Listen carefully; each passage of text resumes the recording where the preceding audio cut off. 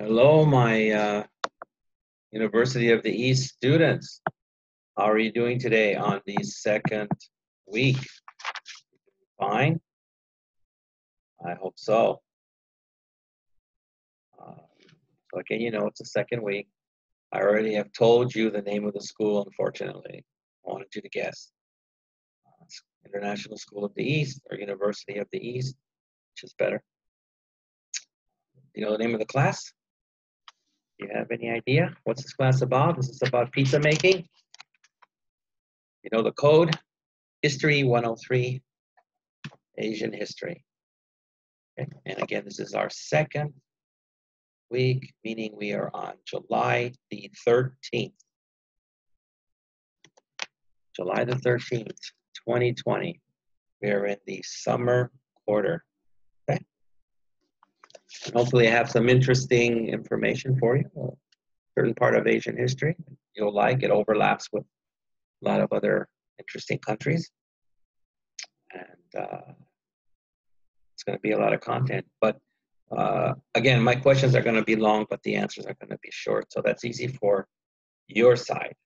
Okay, your side. My side is going to be more of the writing, but you should enjoy this. This should be good. Okay. So without further ado, let me get to the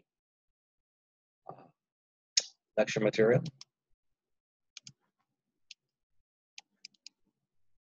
Okay. Okay, now I'm going to minimize my face, put it a little higher up in the corner, I guess.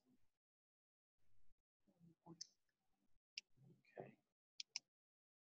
Okay, in fact, I can take it away. How's that? You don't even have to bother with me. Okay. So here we go. All right. Early modern East Asia. So 16th between 18th centuries. Okay, you see the little typo here. Late Ming, 1368, 16th century. Qing, all right? So we're going to start with the late Ming consumer culture. So we all know consumer. We're all consumers here.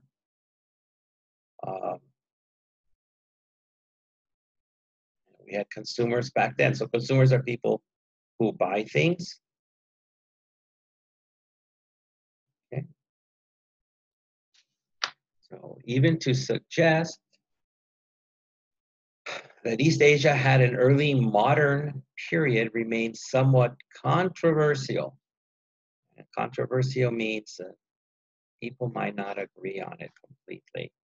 You have your belief on it, someone else has theirs. The word modern comes from late Latin language. And the entire concept of modernity emerged originally in the specific context of European history. There is, furthermore, no denying the driving role that was played by the West in giving shape to what we think of as the modern world. With regard to non-Western civilizations, so Asia is one, there is a natural tendency to prefer imagining them as societies that had always been changelessly traditional from some primordial beginning, which means the beginning of time, until relatively recently, when the process of modernization, often understood as being synonymous or the same meaning with westernization, finally started as a direct consequence or result of contact with the modern West. East Asian history is still commonly, okay, so I'm blocking that up there a little bit, divided into two major parts, pre-modern and modern. So got some yellow there. You think that might help you if I ask that question? So again, pre-modern and modern, with the point of transition placed somewhere in the 19th century. They say somewhere because they cannot put the exact date. We don't have records for that. It happened around that time. Yet, paradoxically, the use of paper money, printing, gunpowder, urbanization, meaning the making of large cities, market-based commercialization, complex bureaucratic administration, which we call red tape or government record keeping, and a relatively fluid, meritocratic, all hard words here, political order based on the examination system. Not important at all about that. But all these things made the Song dynasty of China in 9600 to 1279, or 960 to 1279, seem curiously modern already 1,000 years prior. The idea of a changelessly static East Asia, at any rate, is a fantasy, sustained only by lack of historical knowledge. So if most Western people thought, well, you know, China and Japan and all these countries were basically just the same for hundreds and hundreds of years, it's a fantasy. The only reason that Western people would think that is because they lack the exact historical knowledge, right? And that happens all over the world. If long-term historical change is acknowledged for the non-Western world, another common approach has been to assume that it must naturally have followed the familiar three-stage European historical sequence of ancient times, medieval, which you talk about castles and King Arthur, that helps you, and then the modern time. This sequence is often presumed or guessed to be universal and is applied rather mechanically, for example, to East Asian history. As it happens, in East Asia, the case of Japan actually does provide one of the closest parallels to this European developmental curve that can be found anywhere in world history. Between Japan's age of classical antiquity or ancient times and modern times, Japan did experience a feudal middle phase that was uncannily, which is like saying so similar, though imperfectly, reminiscent or similar of the European middle. So we are done with our first page, which would be if she has the book, would be 160. She loves to buy the book. So I have to go to the whiteboard and write my long questions where you, my lovely students, are going to supply short answers, mostly. They know what I got to do. I got to get that pencil before Bernie or Temujin steal my pencil. Because you know they will.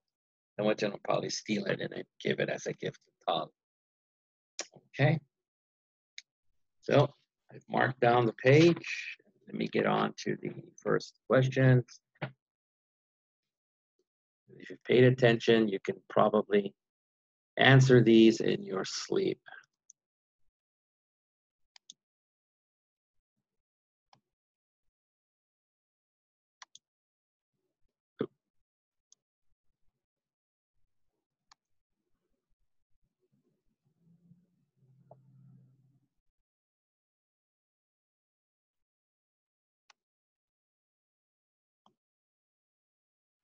Okay.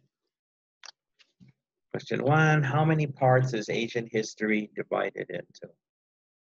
Is it like Chinese have an affinity for the number 108, so maybe Asian history is divided into 108? Who knows? You think I know? No, that's not possible. Okay, 2.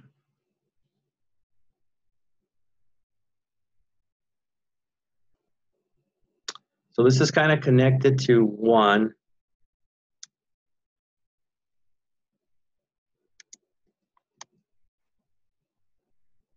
Oh, oh yeah.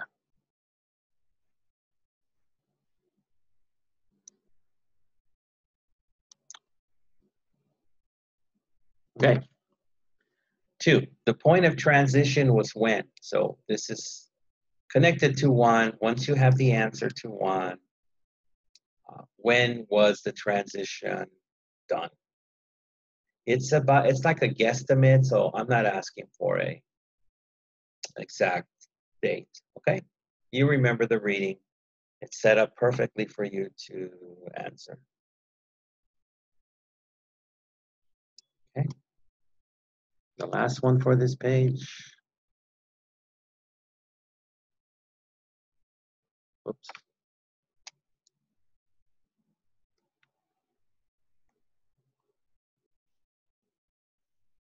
Gotta love those capitals.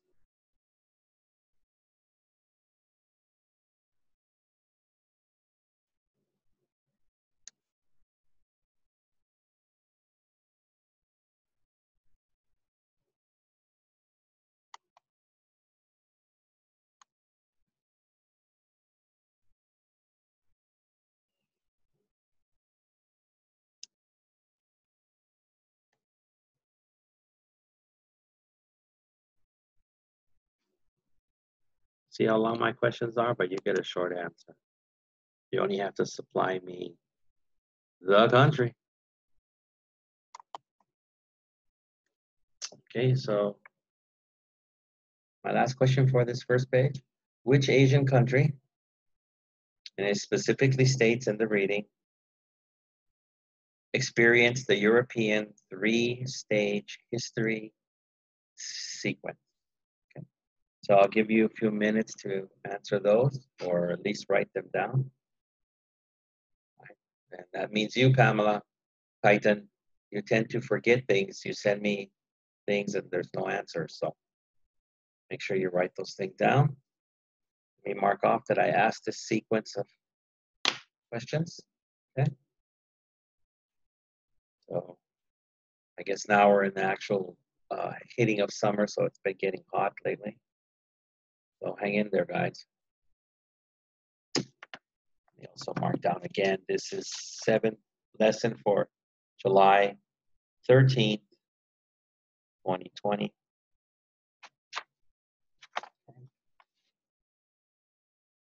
All right, let me get the eraser.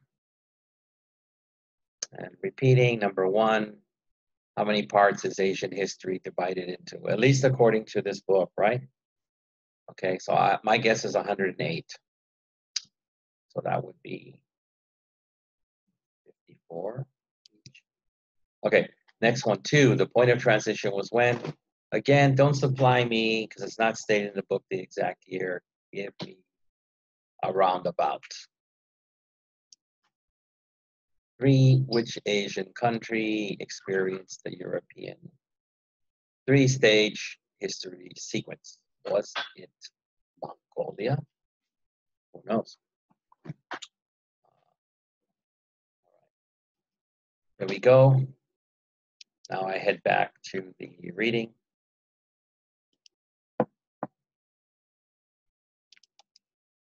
Okay, so we ended on the bottom there with middle.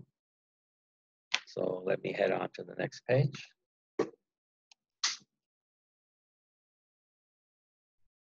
Okay, so you see it's connected, Middle Ages, right?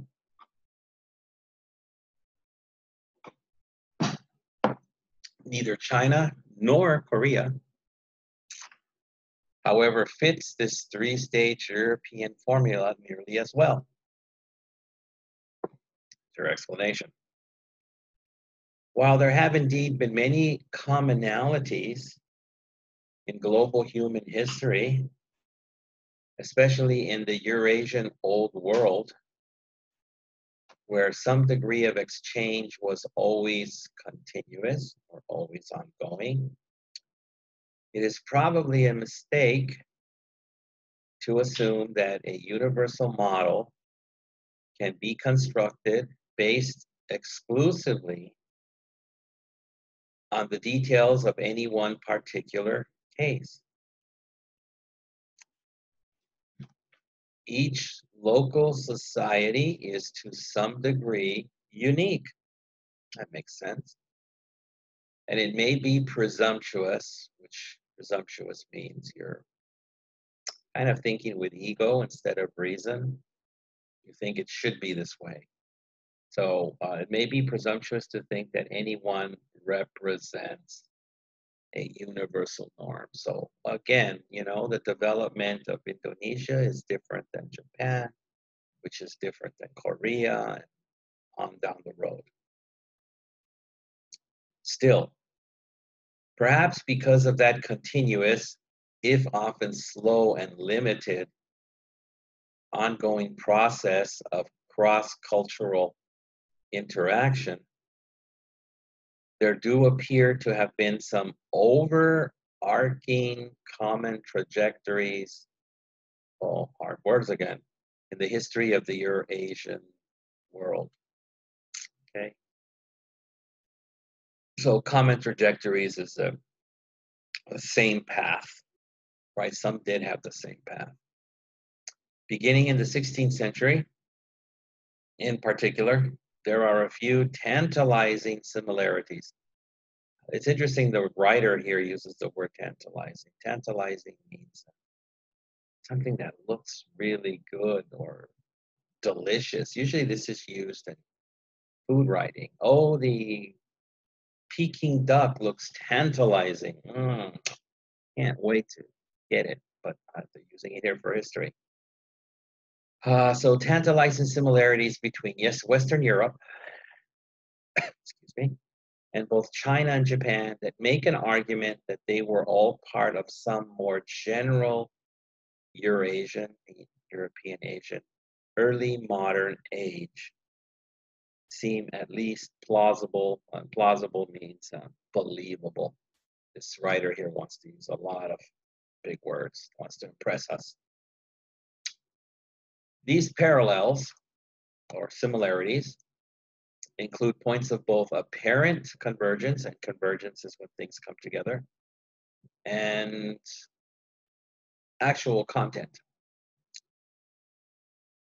In China, the signs of such early modernity include the appearance of a commercialized consumer culture in the late Ming and the forging of a vast new gunpowder empire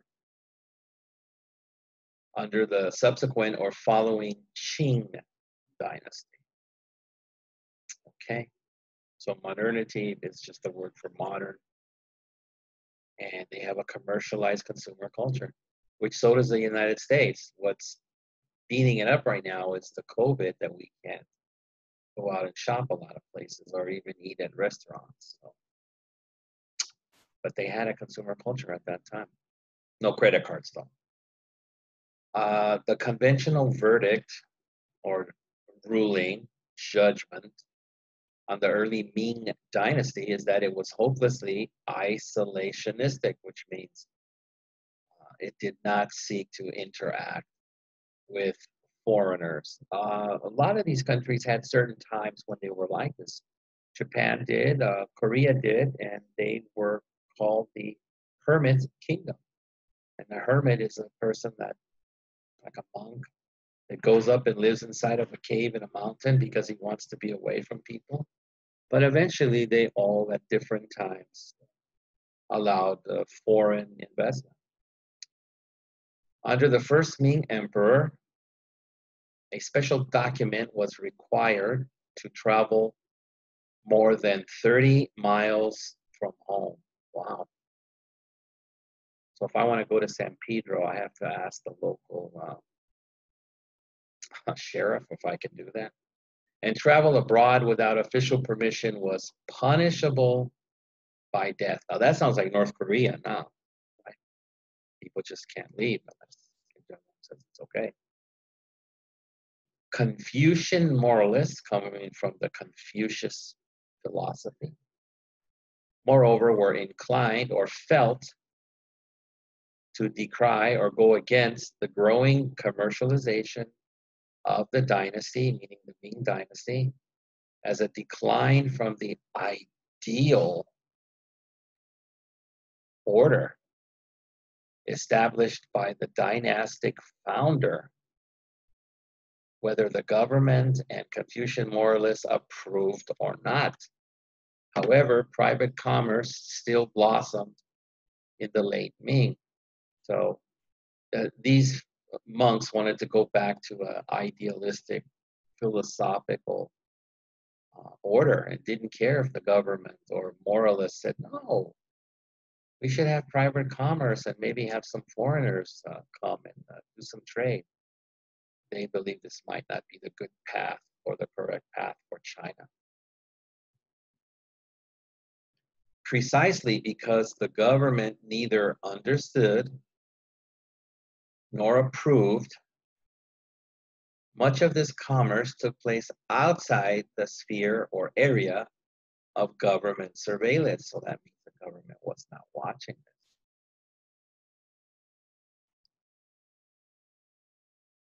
Ming commercialization, therefore, could be described as laissez-faire. That's a French term that we took into English, in approach partly by accident or default. So kind of like, we don't know how it happened, but it kind of happened by accident. In some cases, however, the Ming's government attitude may have been deliberately laissez-faire.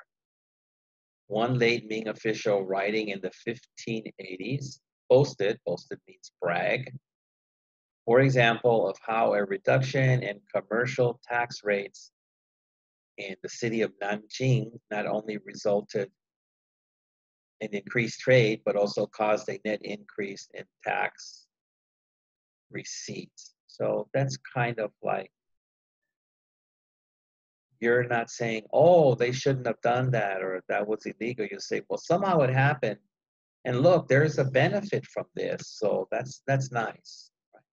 So no one's really addressing, wow, that shouldn't actually be taking place.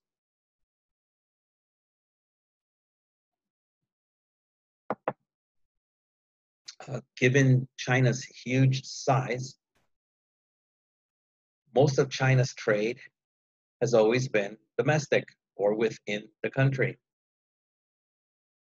The Ming government inadvertently or accidentally helped facilitate or make easy internal trade by reopening and maintaining the Grand Canal, not the Grand Canyon here, but the Grand Canal.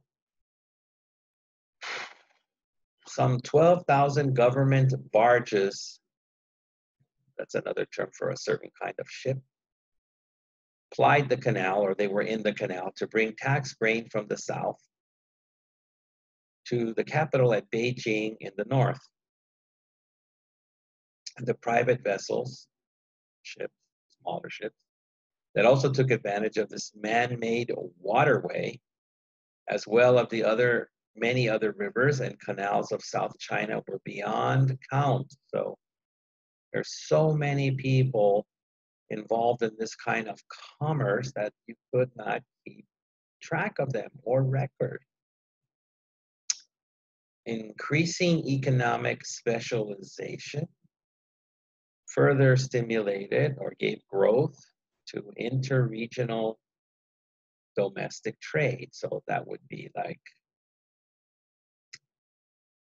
interregional, you could have like a Guangzhou starts having trade with the Fujian area instead of just the south to Beijing, the capital.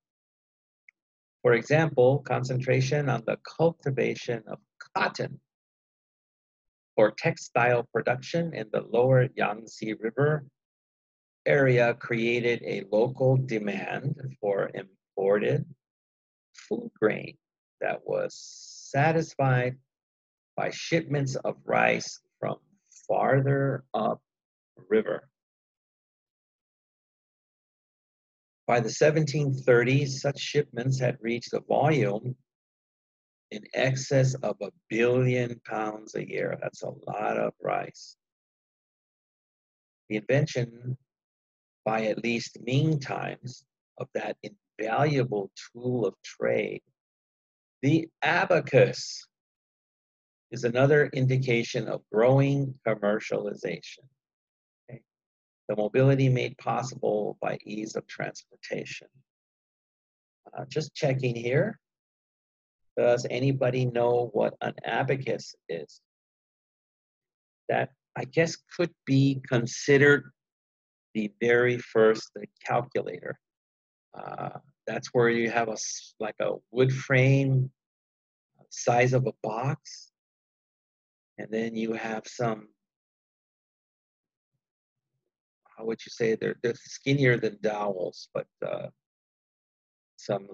be really, really easy. So you have a number of sticks inside, and then you have small round discs on them. And then you start with them all on the left, and then people start moving the disc. And they start adding, you owe this much money. And that was like the first calculator, right?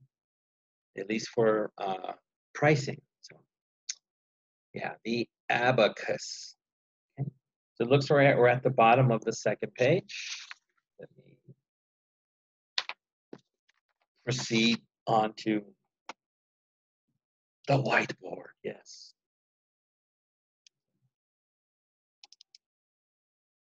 Okay, pencil time. This will be question 4.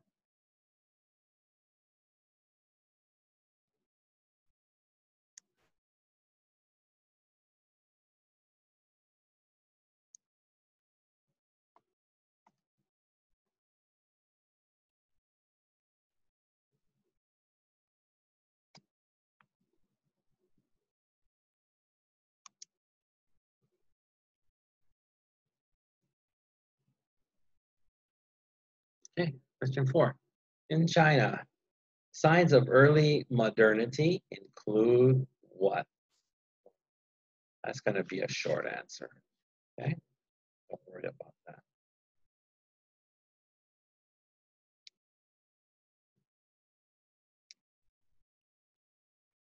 Okay. I can move on to 5.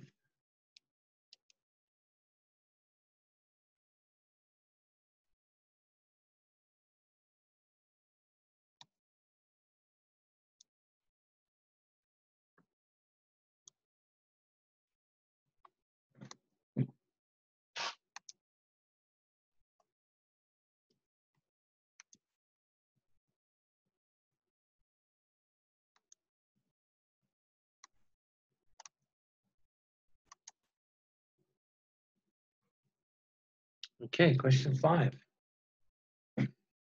For a long time, many years,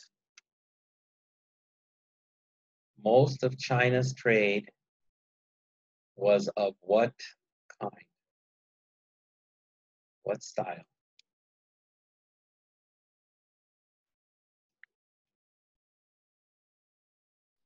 Okay, so my last question, 6 for this page. Again, I'm being kind. Long questions, short answers.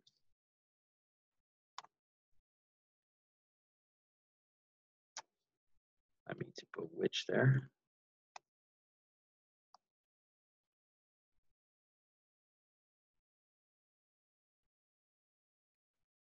Oops. I did mean to put what. I'm stepping ahead here.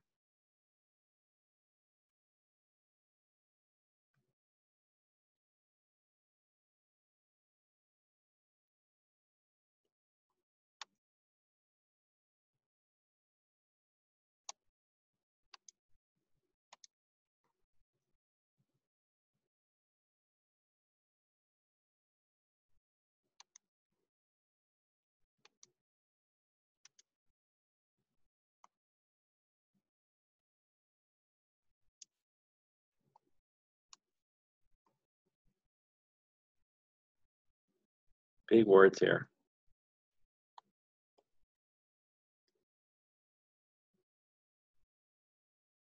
Okay. Let me read this to you. Which invention by the Chinese was an indication of growing commercialization? Something they invented could be used for commercialization.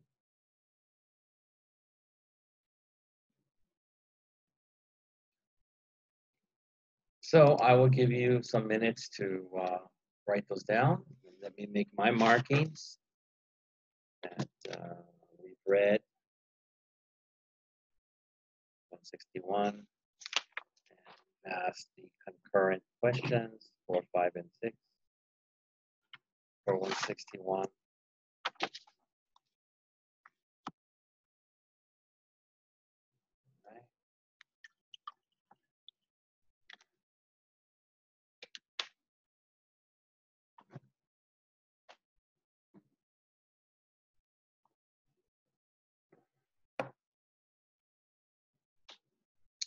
Okay. So I will go to the eraser.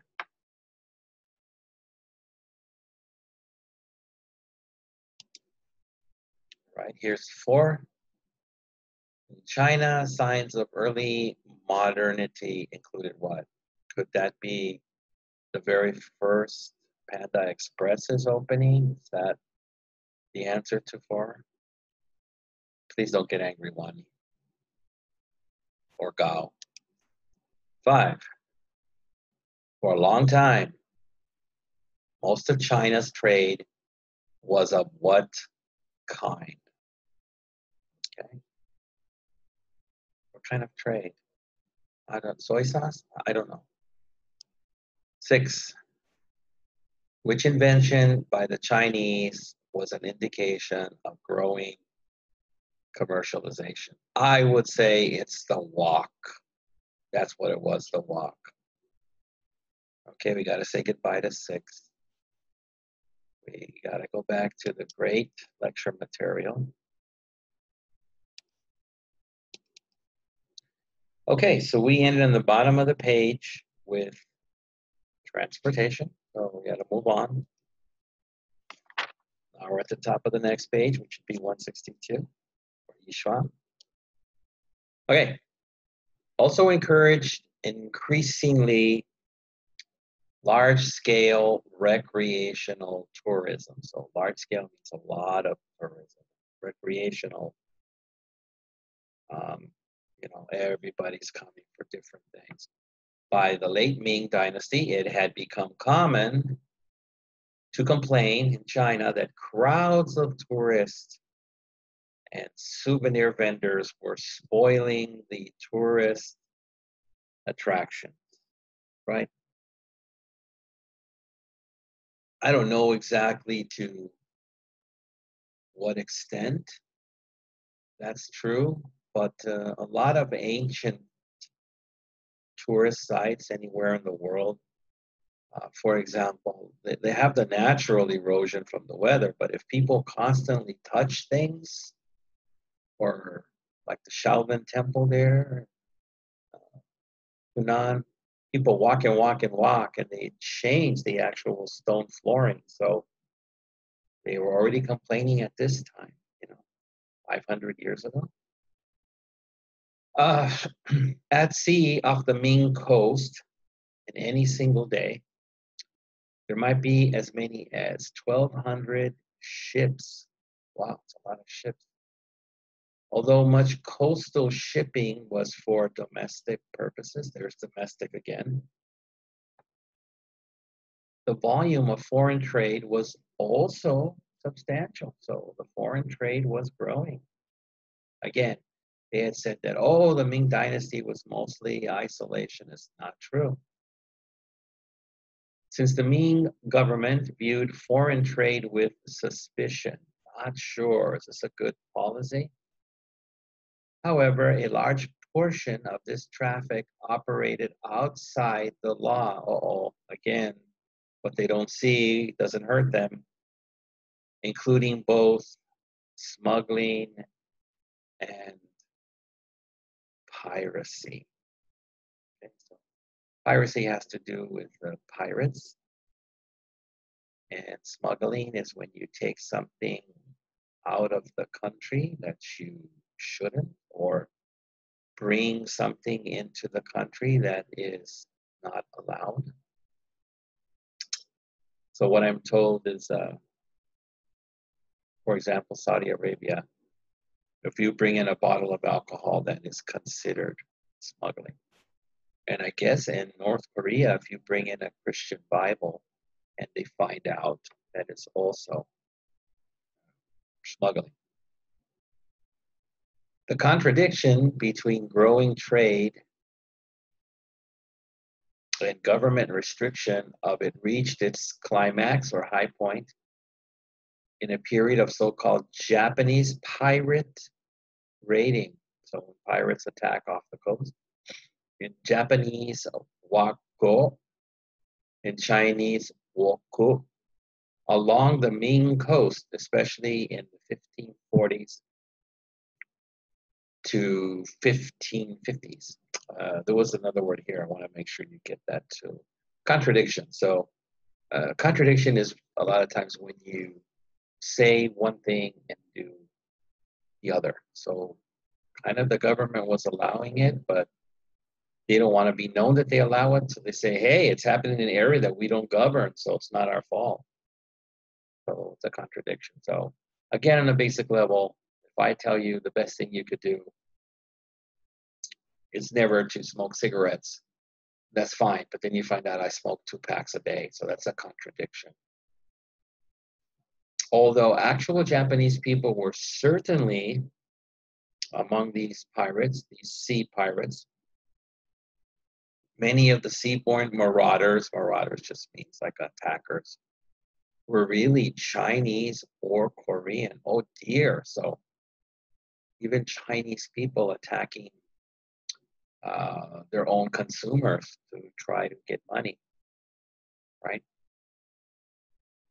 Officially authorized trade, this one's important, between the Ming Dynasty and Japan was initiated or started by the shogun, head of all the samurai, Yoshimitsu, in 1401. But this authorized trade was very limited in scale or size. And merchants who did not have the necessary official seals were probably always much more numerous, so many more in number. They developed a flourishing means very successful, contraband. So now we're going back to smuggling. So illegal goods are contraband. And if you didn't know, on a small scale to this day, chewing gum is considered contraband in Singapore. If they catch you with chewing gum in your suitcase, they will throw it away because it's all part of the Cleanliness Act in Singapore. They don't want the streets covered in chewing gum. So with the Ming, imported luxury goods from Japan, which remember, a luxury is not a necessity, but something you want to have because you have money. It's beautiful.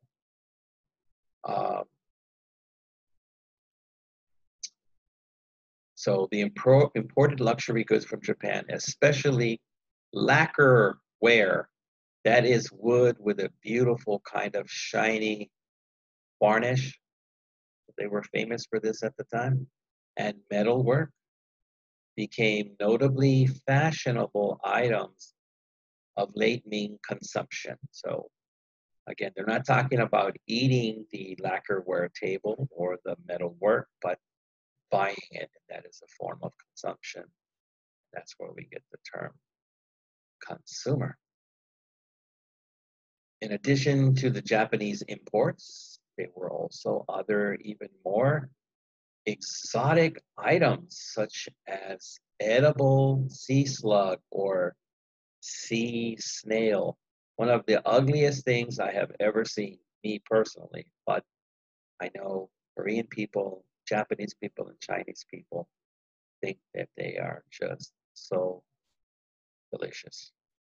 And they were brought in from Eastern Indonesia, where Caroline's at. Caroline used to own a edible sea slug farm, I think, in Indonesia, before she married her third husband. And Australia, and even if you're from New York, Turkey. If you're from the West Coast, like California, turkeys from America. So China was fascinated with these turkeys. Interesting stuff, huh? Okay. Small bits of knowledge. Okay. The turkey has always remained a somewhat exotic creature in China. But another product native to the Americas, tobacco, was beginning to become generally popular in China by as early as the 17th century. So now they had a taste for tobacco. For the first 142 years of the Ming Dynasty, the only legally acknowledged or allowed foreign trade had been that which was conducted or done business with under the rubric of formal diplomatic tribute missions. So tribute is when you come in and give money to the local king or shogun, right? Though these were sometimes merely fictitious pretexts for trade, so that means they just made up these things so that they would do trade. So if they were asked, well, we're giving tribute, but actually secretly doing trade with maybe tobacco or turkeys. And there was much extra legal activity. So again, they don't want things to be legal. Keep them, as we say here, under the table. But in 1509, Guangzhou, in English, Canton, where we get the word Cantonese, was legally open to private merchants from tributary countries. And in 1567, anybody remember 1567? It was a good year. I was around. A port in Fujian province was open to private Chinese traders. By that date, there was also already a permanent Portuguese presence on the southeast coast of China. Conditions were significantly changing, and China was being swept up into the now. So China was being taken out of the age-old traditional routine and brought into the modern for the first time. Truly global trade routes that had been opened by the great early modern European age of exploration. The first Portuguese landfall in South China was probably made in 1513. I will not ask you to remember that for the midterm. Although the earliest Portuguese apparently came as passengers aboard Asian vessels, again, ships, and the first actual European ship may not have arrived until 1517. Because of mutual misunderstandings, Portuguese relations with Ming China got off to a poor start. But by 1557, the Portuguese had a permanent base on Chinese soil or land at Macau, a small peninsula near the mouth of the river leading up to Guangzhou, across from what later would become the British colony of Hong Kong. So it's a sea map, but we don't have to remember maps here. Macau would remain under Portuguese jurisdiction until the end of the 20th century. I saw the turnover from England to China 1997 of Hong Kong. I think Macau was done in 2001 from Portuguese back to China because England had signed a 100-year lease. So after 100 years, they had to give it back. It had expired. By the 1560s, official Ming restrictions on overseas trade were beginning to relax. So they're starting to soften up their restrictions, like, it's okay, China, we can let this happen. And the Portuguese were soon joined by the Spanish, who had established a base at Manila in the Philippines in 1571. So they relaxed the restrictions, and other Europeans wanted to hurry and make trade with China. So this brings us to the bottom of what would be 162. So it means it's question time. Okay, I did a little mistakey poo there. Let's see. All right, so I'll go back and fix that in a second. Let me get on to the questions. Text. Okay, so this would be question 7.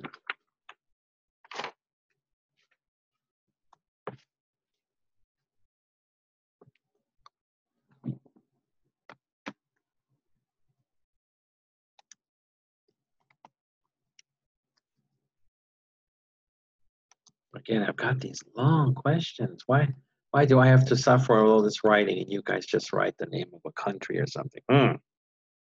Must be trying to be kind.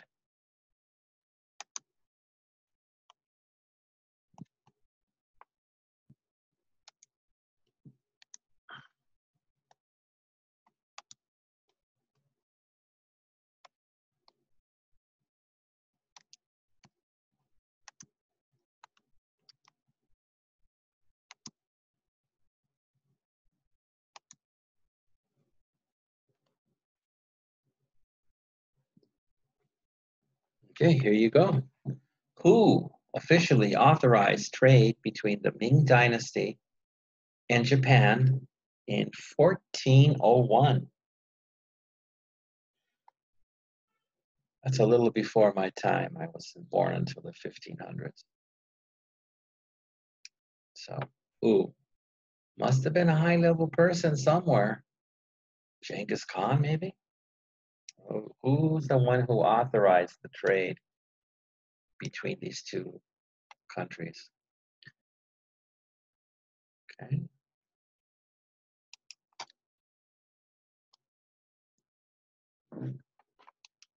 Okay, here's question 8.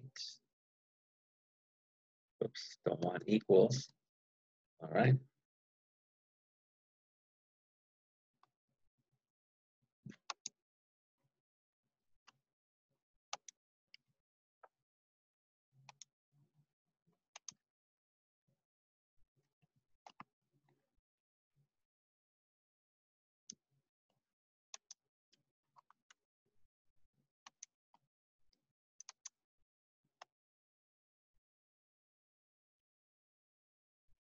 Okay, question 8.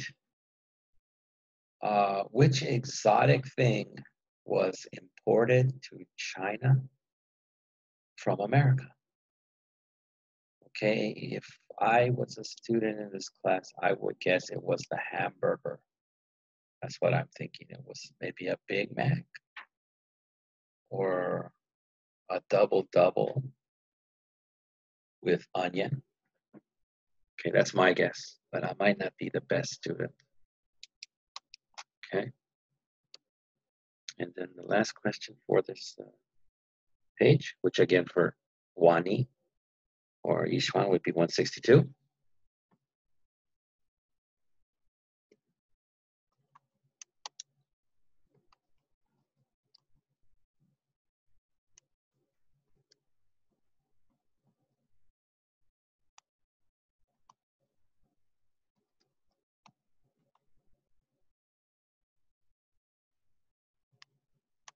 Again, a super long question, and all I'm asking you is to name the country. It's not fair.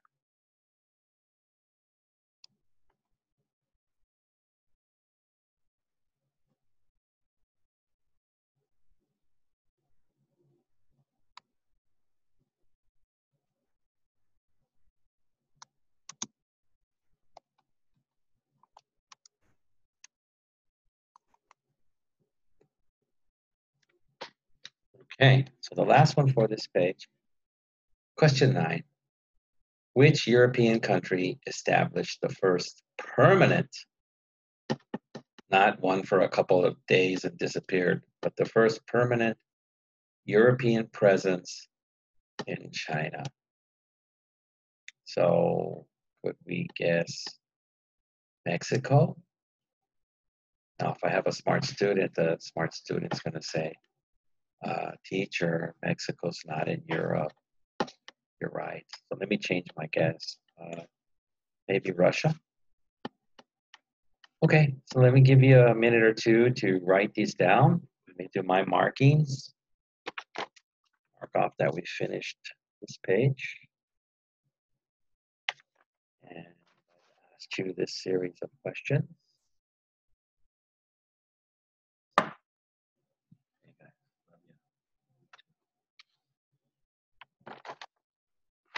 And we're moving right along here.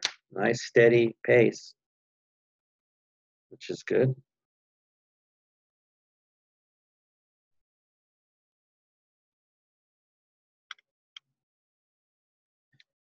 Okay, I guess it's eraser time.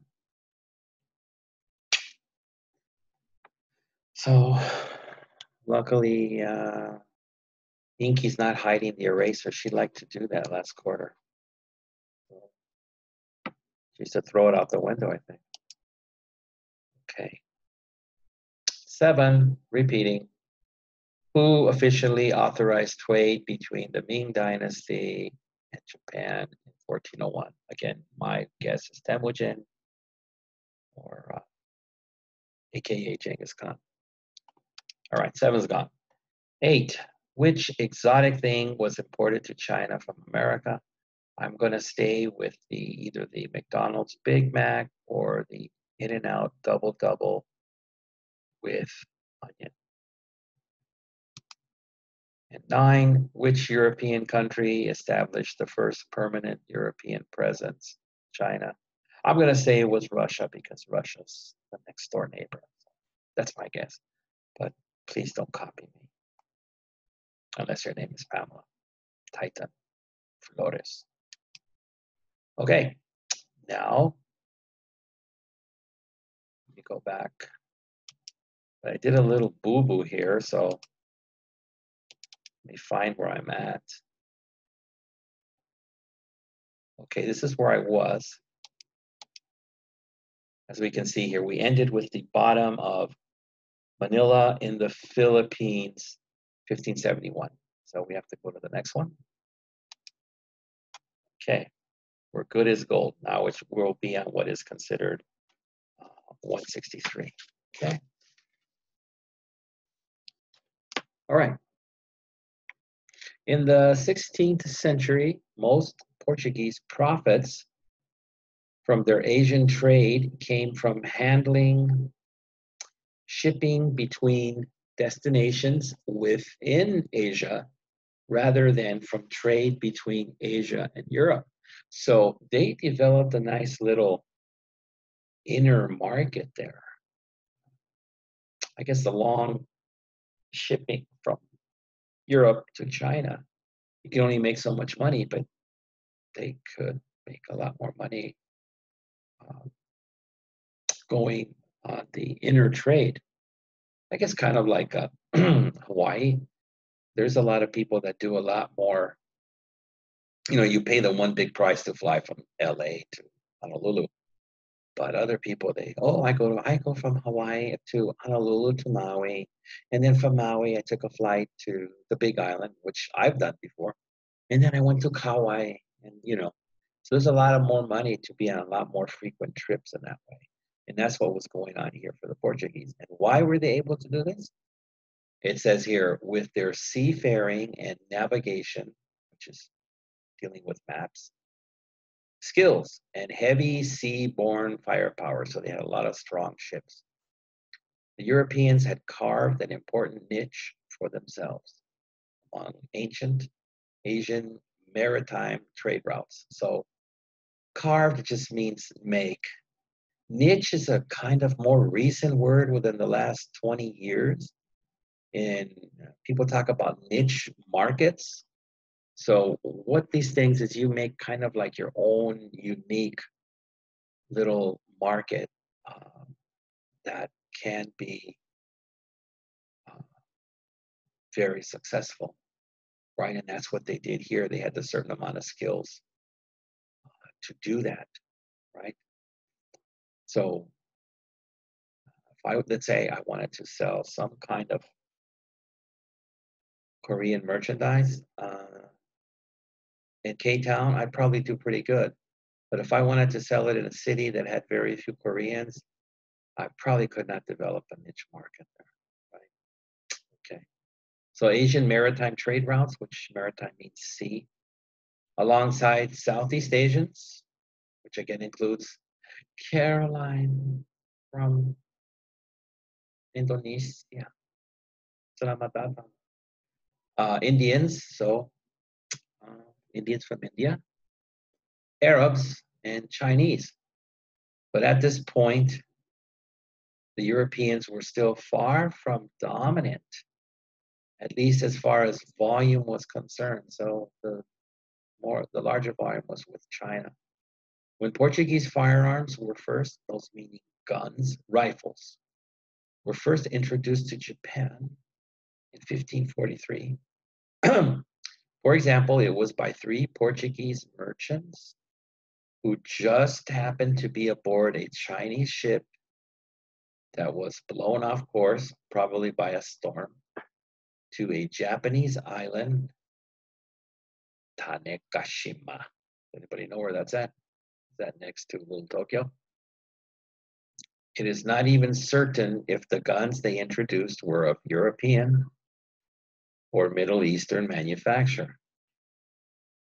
The pioneering Christian missionary to Japan, St. Francis Xavier, which they have a school named after him in Hong Kong, 1506 to 1552, also arrived in Japan aboard a Chinese rather than a European ship.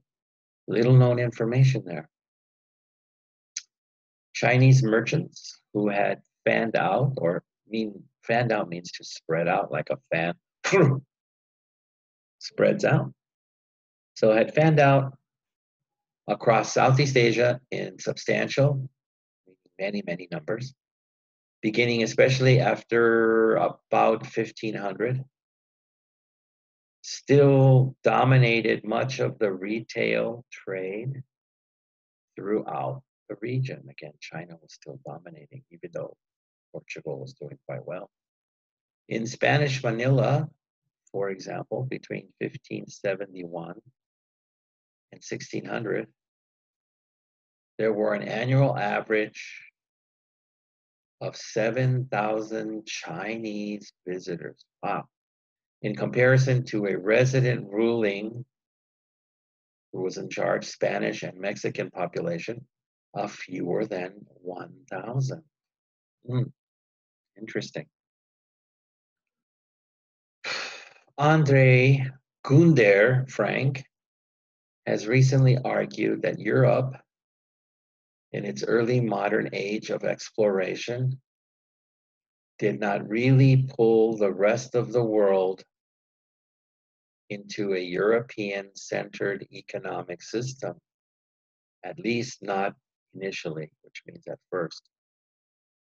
Instead, Europe belatedly joined an already existing world economy in which, if any location could truly be called, move up to this one, central prior to 1800, it was China, which I guess is not mentioned enough in Western history. But my Chinese students will know about this. They're all history majors. Early modern Europeans, moreover, still had no product that could sell consistently. Consistently, that's the key, not once in a while, in China. except for money itself. Money's always good, right? But in the matter of cash, the Europeans were fortunate or lucky.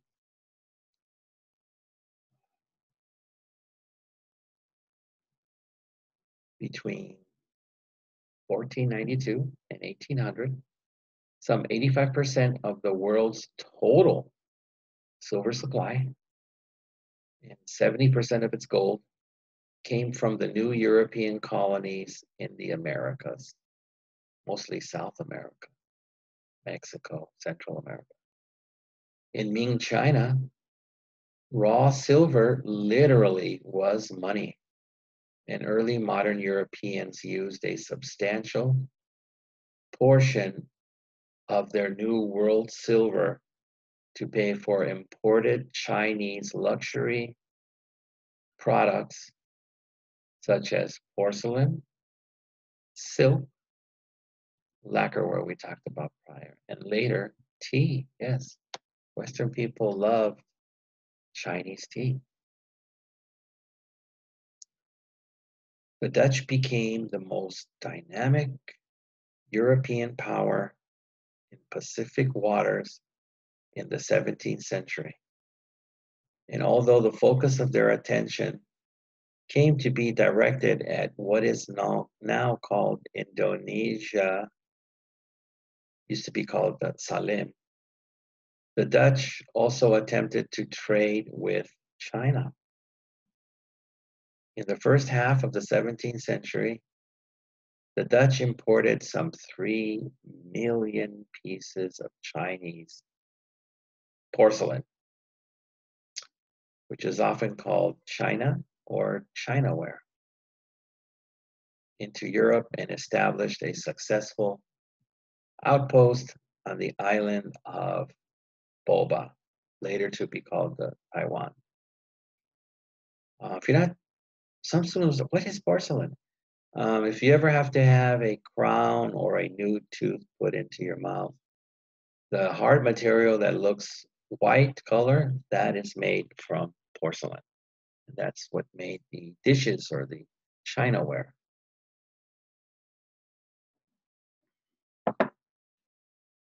So again, love that island of Boba. That's the original name of Taiwan. On Taiwan, the Dutch erected or built their second largest fortress in Asia. And there they purchased silk from Chinese merchants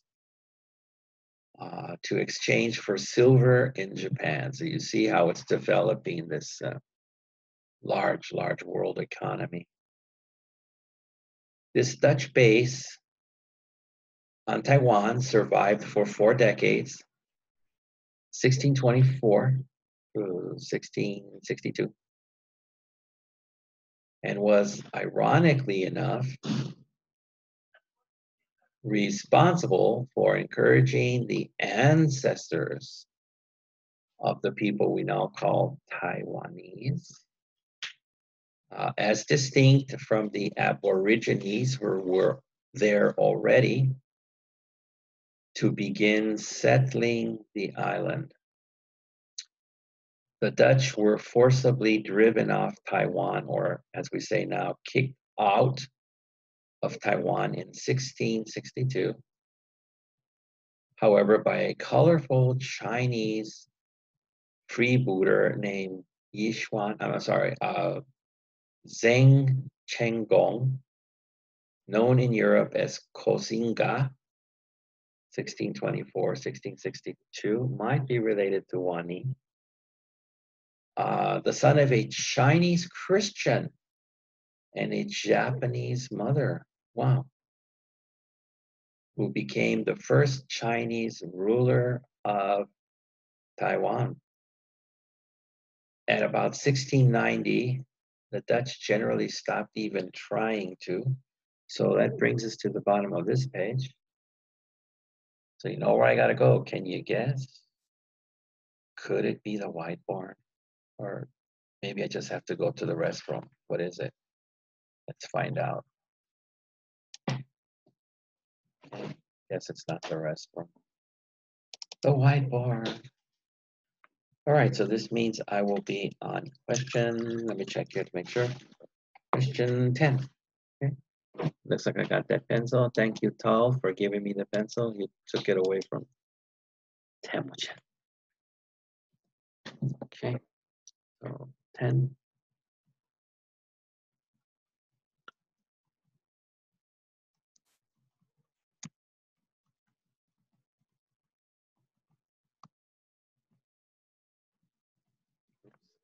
I'm running words together. I shouldn't be doing that.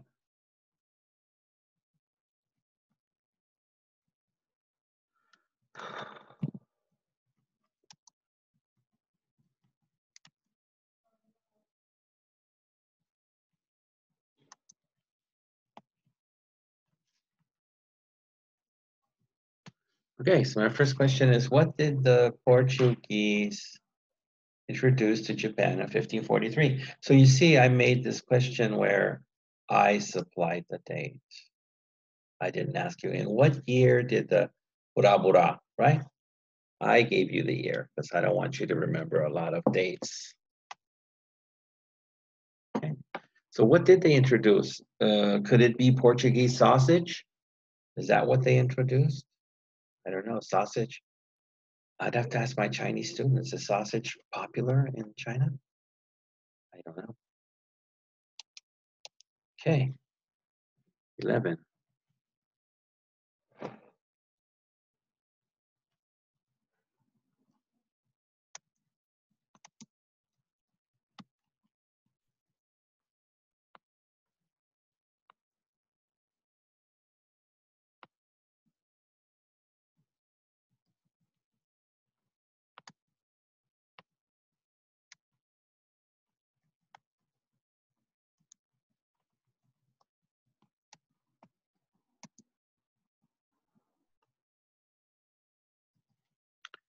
Okay, 11.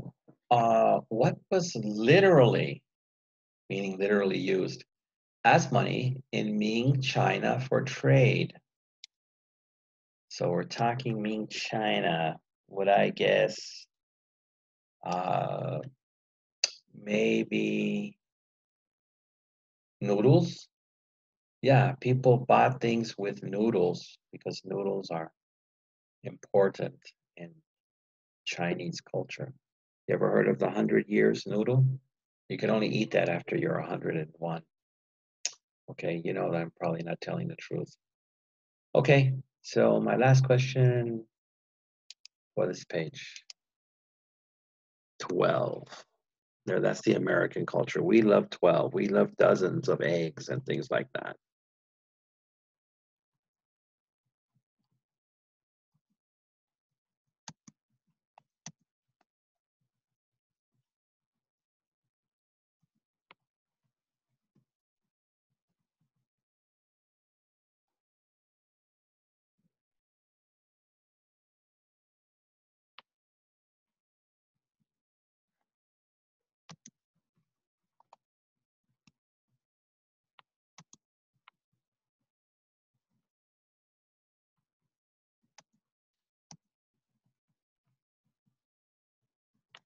Okay, 12. Where did the Dutch establish a successful outpost in Asia? Well, we sure talk about China a lot, so maybe it wasn't China. Or maybe it snuck by and it was in Japan, like maybe Nagasaki. Who knows? You're supposed to pay attention to the material, not ask questions. Okay. So I'll give you a few minutes to write those down. I'll do my responsibility. Mark that page. So Yishuan, that would have been 163. We only have 25 more pages to go, so be strong. Okay. And let me mark off the accorded questions. And like I said, we're going on through.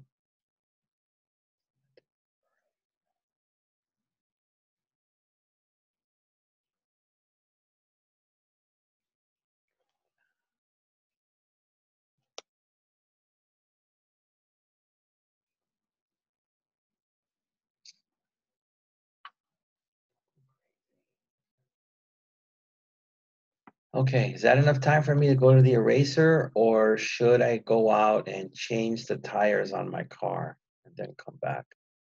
What do you think, Purdevi? Should I do that? No? Okay. All right, that means it's, I'll ask Tal. Tal, is it eraser time? Yes. Okay, it's eraser time. Thank you, Tal. I only listen to Tal. All right, 10, repeating. What did the Portuguese introduce in Japan? I'm going to stay with my first answer. Sausage. Right, that's what it was. Portuguese sausage. Quite tasty. 11. What was literally money in Ming China for trade? I'm still going to stay with noodles. Noodles are the most important thing. I'm just not sure if they use them as money as uncooked noodles or they had to be cooked. And then 12. Where did the Dutch establish a successful outpost in China? I think I'm going to stay with my Japan. Okay. All right, then. That's done. Stop the share. Go back to the material.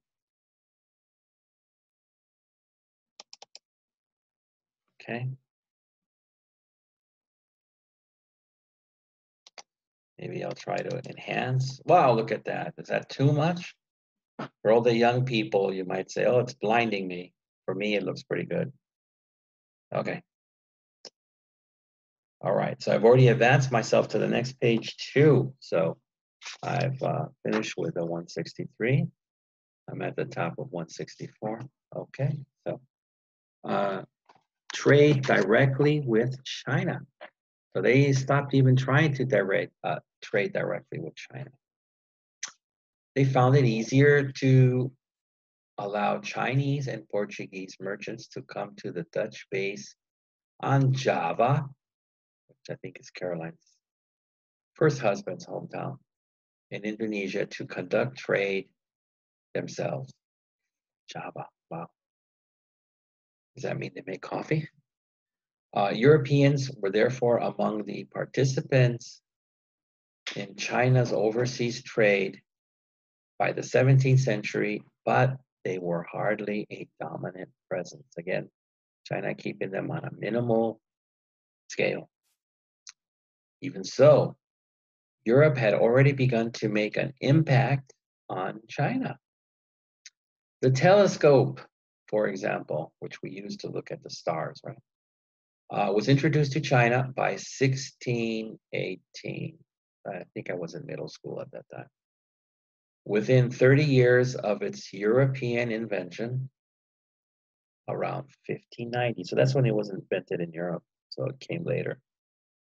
A European-style world map with captions written in Chinese was prepared by the Italian Catholic missionary Matteo Ricci, 1552 to 1610, in 1584. This was quickly copied and printed by the Chinese. A copy of a revised version of this map was eventually even hung in the large panels on the wall of the Emperor's Palace in Beijing. Wow. In addition to his map-making contributions, Ricci also worked with the Chinese scholar Zhu Guangqi, 1562 to 1663, to produce the first good Chinese translation of Euclid in 1607. Euclid is a book. This same Chinese scholar, Zhu Guangqi, or says that Zhu Guangxi, I don't know, later rose to the highest office in the Ming government and became a baptized Christian, taking the Christian name Paul. I think that's an easier name to say than the Zhu Guangxi. Okay. Matteo Ricci was a Jesuit. The Jesuits were a Roman Catholic Counter-Reformation order that produced some of the best educated minds in 17th century Europe. Jesuits were a Roman Catholic counter-Reformation order that produced some of the best educated minds in 17th century Europe. Jesuits were expected to undergo a 9-year course of study. Hey, Prithvi, Temujin, can you imagine taking my class for 9 years in a row? You'd go crazy, right? That included mathematics and astronomy, classical philosophy, art, and the humanities, as well as Christian theology or study of Christian religion. The first Jesuit missionary came to China from Japan. So you be careful, I'm giving you guys hints. As it happens in 1552, when the Spanish Basque missionary St. Francis Xavier arrived on an island off the southeast coast. He died later the same year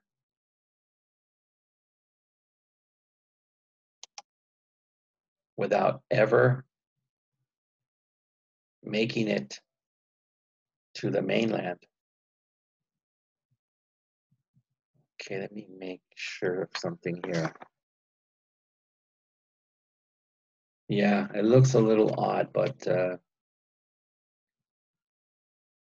or wait a minute, let me see. Oh yeah, Styles, okay. So we're still here on 64. But other Jesuits followed. In 1601, Matteo Ricci became the first European Christian missionary since Mongol times to be allowed to reside in Beijing. Ricci may have also been the first European ever to learn to speak the Chinese language proficiently. Nihao. With his profound erudition, or ability to speak, scientific knowledge, and accommodating approach, Matteo Ricci made a favorable impression on many Chinese. The Jesuit mission to China enjoyed a measure of real success, and by the end of the 17th century, there may have been 200,000 Christian Chinese converts. I wonder if any of my Chinese students in my class are Christians. That'd be an interesting question. Okay, we're at the bottom of the page here. Arguably, however, the Jesuit reports from China had as much impact on Europe as their missionary activity had on the Chinese. Matteo Ricci drew on Chinese as well as European sources for his famous world map, and native Chinese and Japanese maps were of great interest to contemporary Europeans, so they also liked the Asian maps. Curious early modern Europeans were also amazed to learn of China's reported antiquity or ancient times, which supposedly to Europeans was very perplexing or confusing. It extended back even before the widely accepted date of the biblical flood. So Chinese history went back farther than the time of Jesus. Europeans were also impressed by China's enormous size and apparent good government. Remember, under the table. Ideas about China and Confucius had explicit influences on such important European Enlightenment figures as Leibniz, 1646 to 1716, Voltaire, 1694 to 1778, and the 18th century French school of pioneering economists who study money and financial trends in the market, known as the physiocrats. There was, in addition, a long-standing vogue or style in Europe for Chinese-style art objects called chinoiserie, which, among other things, had a significant impact on English gardening styles. Chinoiserie is a French term. So that brings us to the bottom. Back to the stop and share for some questions.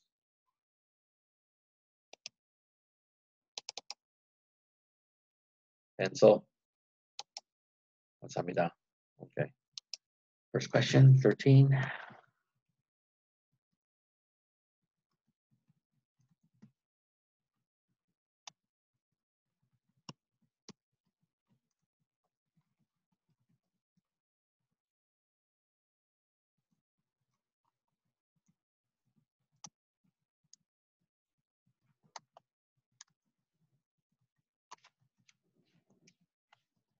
Okay, name 2 European inventions which had an impact on China.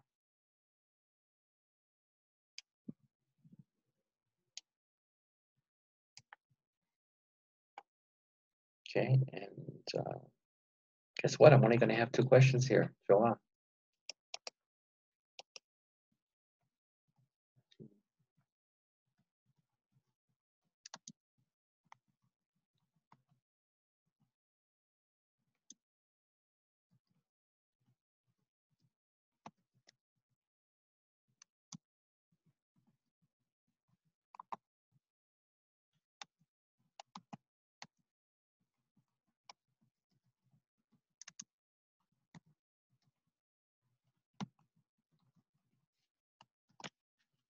The last one on this page, I'm only doing 2.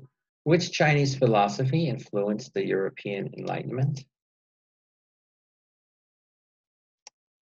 I'm going to go with Falun Dafa. That's what it is. So let me give you a few minutes to write those down. And let me mark down that we've just finished 164. We've done the questions for that page. Okay.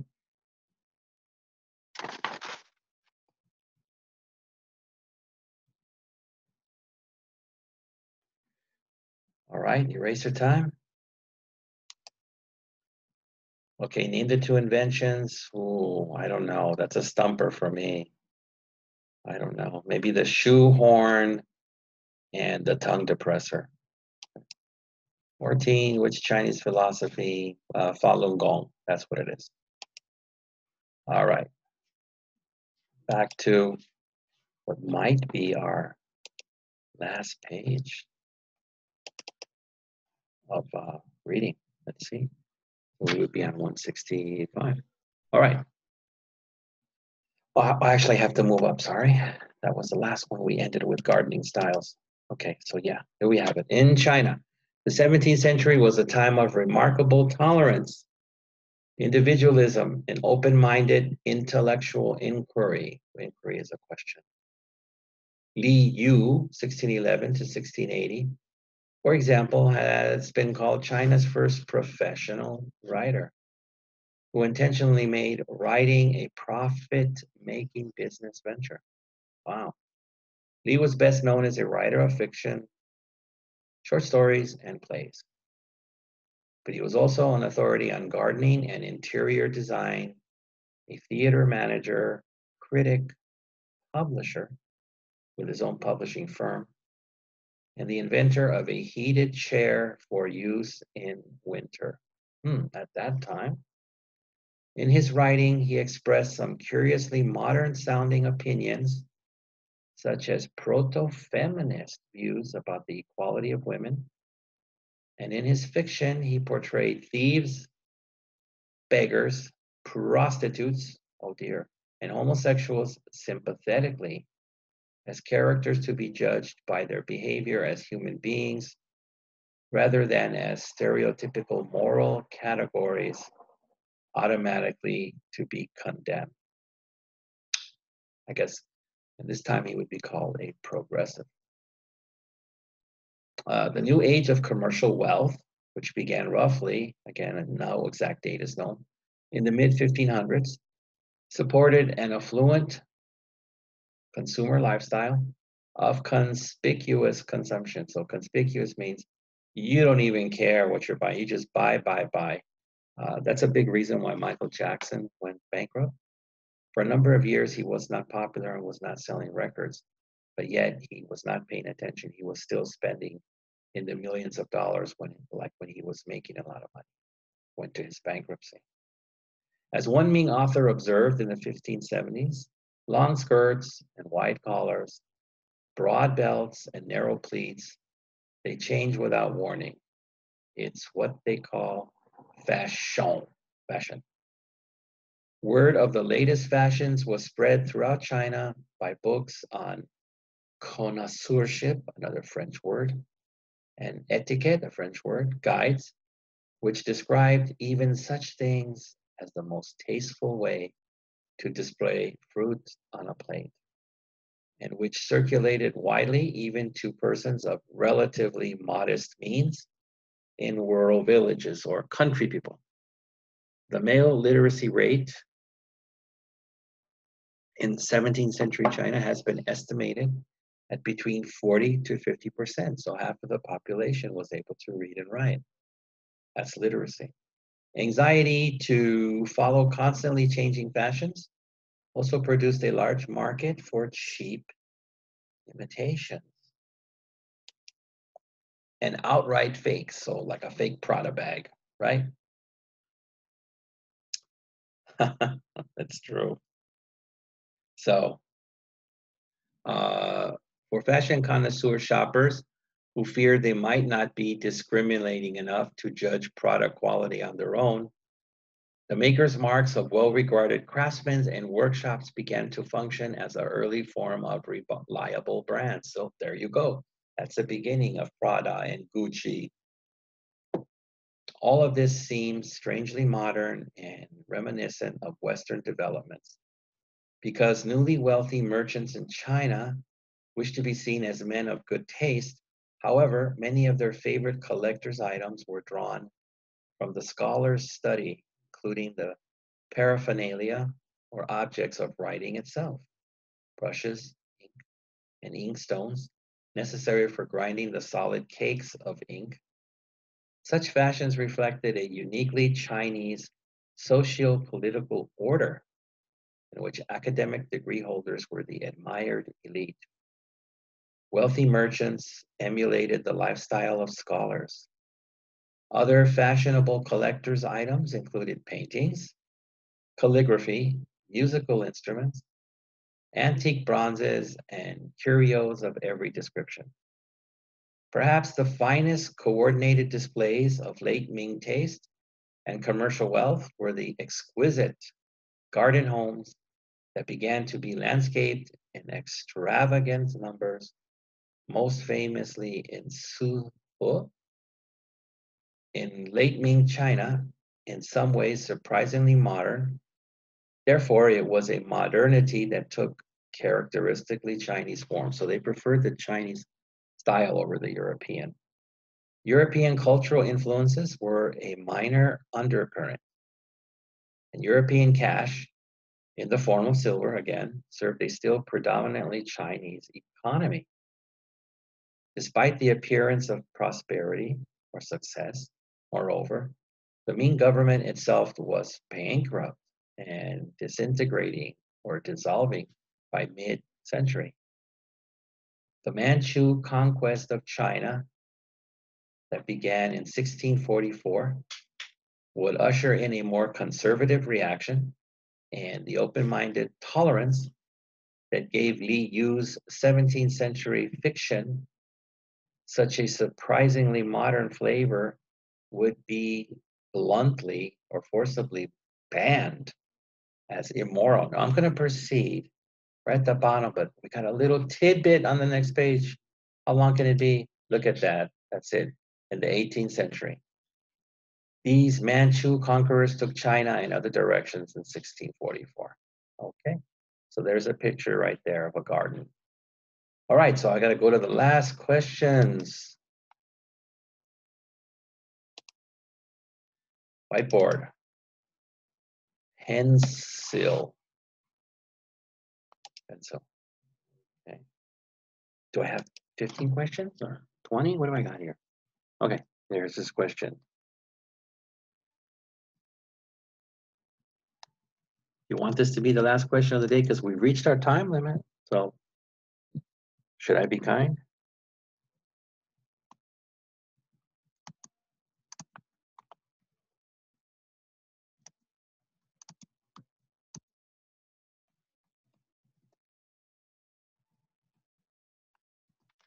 What began in China in the 1500s? I'm going to guess it was the disco period. You know, John Travolta and Saturday Night Fever. I think that's what began in China in the 1500s because I was there, so I should know. Now, I have one more question, but we've reached our time limit. So I think I have to stop if I'm kind. So that being said, thanks for joining the second week, 7/13/2020. And I shall talk to you next week about further westernization of Asia.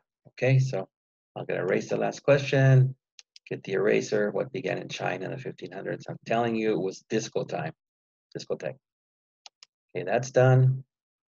I'll go back here and stop the recording, and I'll see you next week. Thank you.